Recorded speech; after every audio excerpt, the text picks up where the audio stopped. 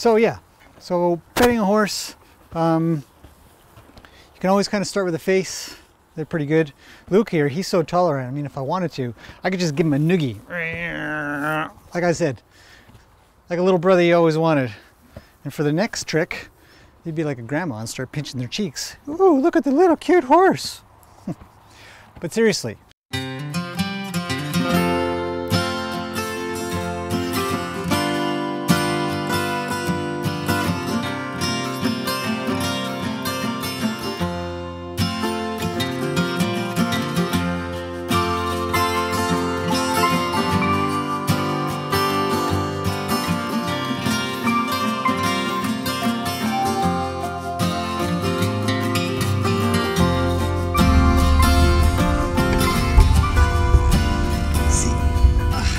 Where you can just kind of come out and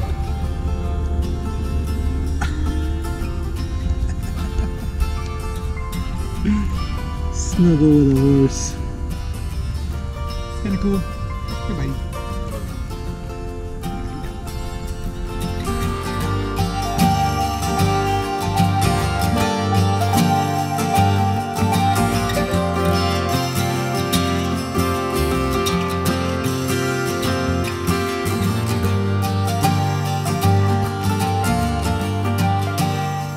Anyways, talking today about petting a horse at a very specific request. I thought, sure, let's talk about petting horses.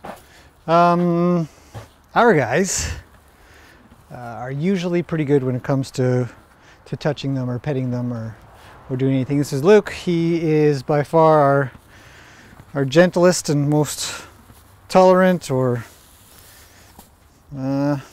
patient, trusting, while she is our most skittish. See, she moves away.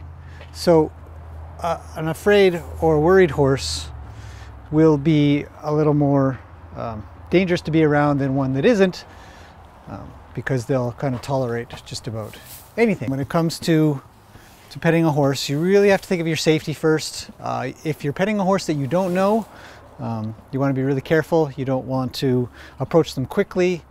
You don't want to approach them from behind. A lot of people do say, you know, don't walk behind a horse, don't get behind them because they'll kick you with their back legs or something like that. But, you know, not all horses are kickers like that. In fact, you know, this guy here, yeah, he doesn't really care. So, you know, I could kind of goof around back here and not really worry. He's not going to kick me, but that doesn't say that other horses wouldn't. But I don't think Lena would either. I think she's just dirty. Maybe I wouldn't hug her so close, but in general, you know, pretty gentle creatures.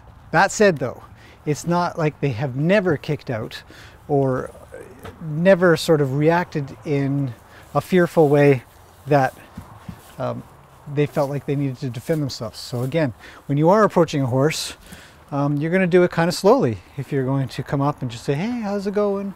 And you'll read their body language. These guys don't seem to be having any problems whatsoever, just eating.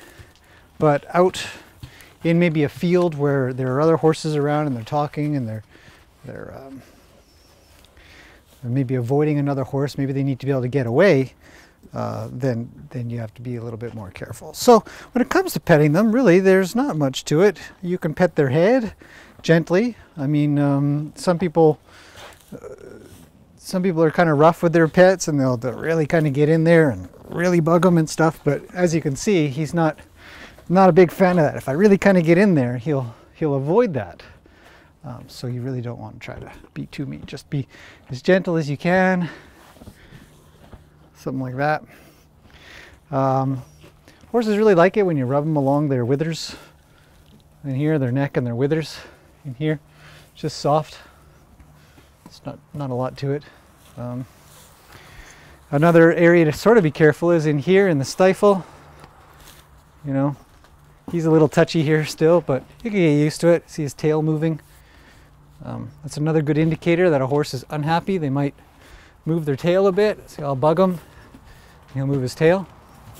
So I'll just pet him nicely in here and just say, that's okay. Always along the back. It's kind of a nice spot for them. He's awfully dirty. I should probably brush him, but the front of the head and the nose. You know, some horses get nervous if you pat them on the top of the head, but like here, Lena's a nervous Nelly. Let's show you what a nervous Nelly looks like. Doesn't look like that, but again, along the withers. Every horse likes a good butt scrubbing, scratching, but again, you want to be careful. You're always thinking of your safety. Read the horse's body language. See ears like this. It's not as desirable as say ears like that. Oh, hang on, come on. There, I've only got one hand. Anyways, if their ears are forward like that, that's a good thing. That's not a good thing. Ears back, not cool. Ears forward, then it's cooler. So, try it with Luke, see what he has to say. Not much. So anyways, yeah, when you're approaching horses, you want to be careful, you want to be kind, you want to be watching their body. Petting them is just a gentle process. There's nothing that you do that you wouldn't maybe want done to yourself. Hard hitting and stuff, not really. Just, you know, gentle sort of touches. The tips of your fingers are really effective. You know, you just kind of come along and just gently touch them. So, I don't know. Hopefully that helps. You know, if you're looking for some kind of ideas of how to touch a horse or what things to think about, again, it's just a matter of being nice, letting them know you're not there to hurt them.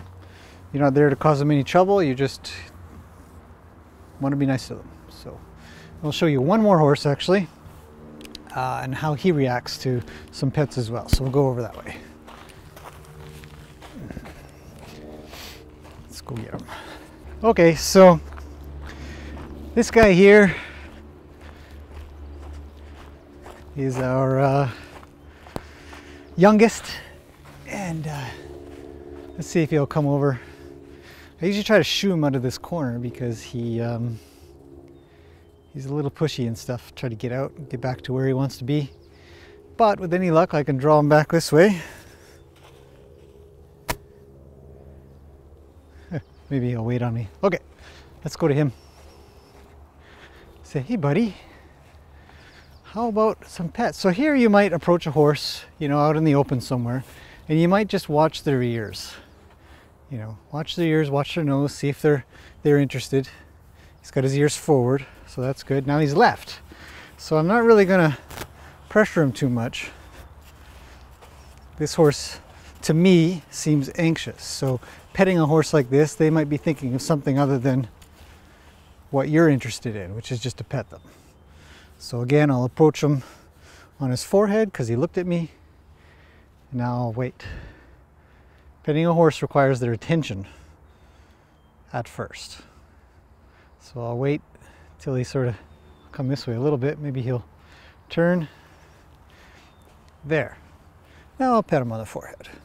I'll pet him on the nose gently. And at this point I could probably get up to his neck, rub him along here, his lovely locks, and down on the withers. Now he's still pretty interested because Luke's gone off into or actually both of them have gone off into the pasture area, or forest. So he's going to leave. So you let him leave. There's no use hassling a horse that doesn't want to be pet. He's not interested in it. It's not where he finds his comfort. So keeping that in mind, horses getting pet generally aren't in a comfortable place. It's a pressure thing to them. And they, unless they're really, really used to it, like Luke, or you give him a noogie and, you know, he doesn't really care. But yeah, so maybe that's the basics on petting a horse. Keep your safety in mind, keep your space. Don't approach them from the rear, try to approach them from the front. Wait for them to look at you. Wait till you have their attention. They don't have their ears back, they have their ears forward. You're always thinking of safety. You're always thinking about whether or not that horse is comfortable or not. And whether or not he's paying attention or he's got something else on his mind that's bothering him, like this guy, where he'd like to be with his buddies, but he can't. So, come here. There, we'll cut him off. We'll try one more time. He's probably going to leave. Yeah, he left. And that's okay. So don't chase down a horse that's leaving you. The best thing to do really is let them come to you, and it'll keep you a little bit safer because you're not putting any pressure on them that they're saying, hey, I don't want it. They're prey animals, not predators, so that also sort of takes effect. But I don't know. That's the basics of petting a horse. Hopefully that helps. Thanks for watching.